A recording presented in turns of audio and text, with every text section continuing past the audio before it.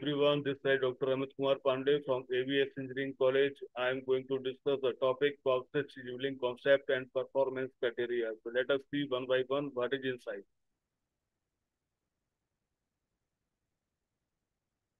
Okay, so contents are introduction to process scheduling, objective of process scheduling, types of scheduling, scheduling criteria, performance criteria, and scheduling algorithm overview and conclusion.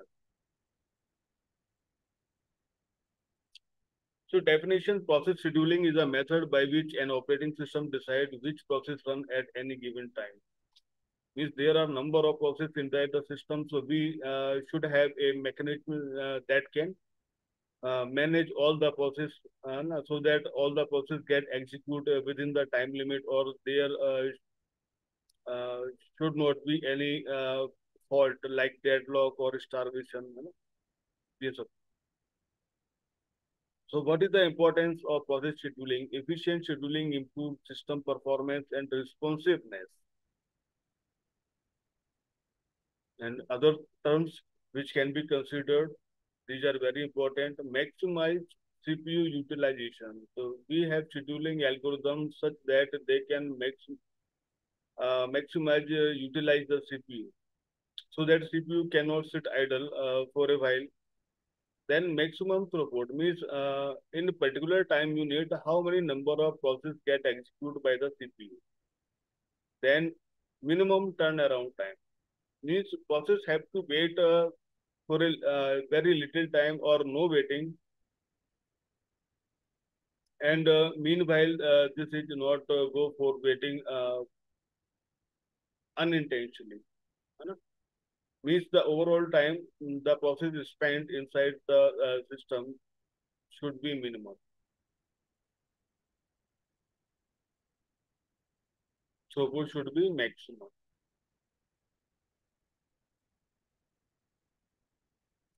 Minimize waiting time. There should not be waiting time for any process. I think this is the ideal condition, but if there is waiting time, so it should be minimal. Okay.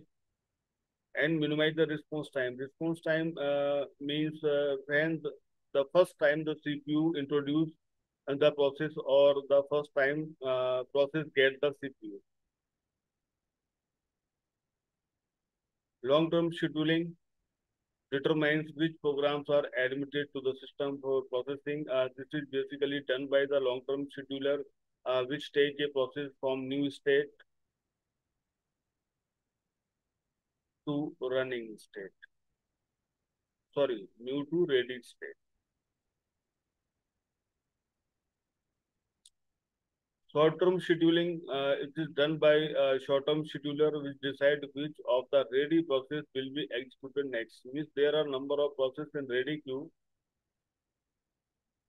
Then STS, short-term scheduler, decide which process among all those processes which are inside ready queue is fetched and transferred to the CPU for execution.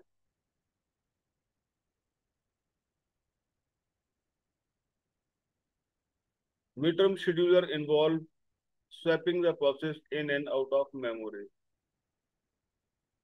Okay. When a process want to do his IO operation, its IO operation, and we will transfer the system, will transfer the process from running phase to waiting phase. Then this is done by the midterm scheduler, MTS.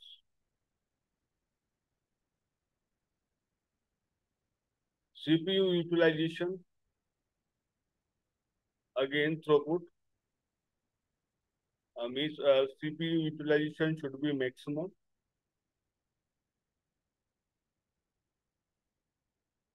We always want that CPU will not sit idle for a single unit time. So CPU utilization should be maximum. Throughput means per unit time, the number of processes that are executing should be maximum. The maximum the process executing in unit time, the maximum the system has the throughput. Turnaround time, time for submission to completion of a process when a process enter the system and when the process terminate after execution. All the time, meanwhile, is considered as turnaround time. Waiting time, the process wait for its execution. Wait for its ex or wait for CPU. Wait for CPU. It will more clear when we will see life cycle diagram. Then response time. The time from submission of a request until the first response is produced. This is the response time. CPU utilization, as discussed earlier, should be maximum or high. Throughput should be maximum or high. Turnaround time should be minimum. Waiting time should be minimum. Response time should be minimum. Here are the references which I have used in my PPT.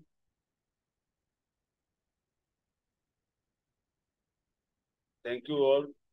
Thank you for being with me.